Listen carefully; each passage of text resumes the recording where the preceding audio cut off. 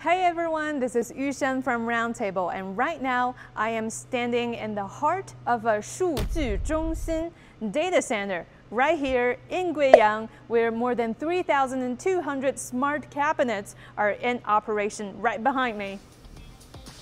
Computing power, a core productive force in the digital economy era, has become a key engine driving data as a factor of production. In this context, Southwest China's Guizhou province is emerging as a national leader. These data centers, they store vital corporate data and provide stable, high-performance computing power for all of their customers. And their customers are from all over China, from all different industries and backgrounds as well.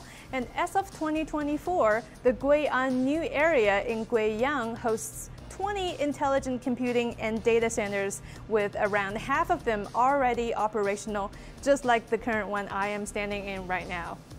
So this region's overall computing capacity ranks among the highest in the country, making it one of China's leading hubs for intelligent computing. And all of this is part of a broader effort to enhance the efficient use of computing resources and inject new momentum into the country's digital economy.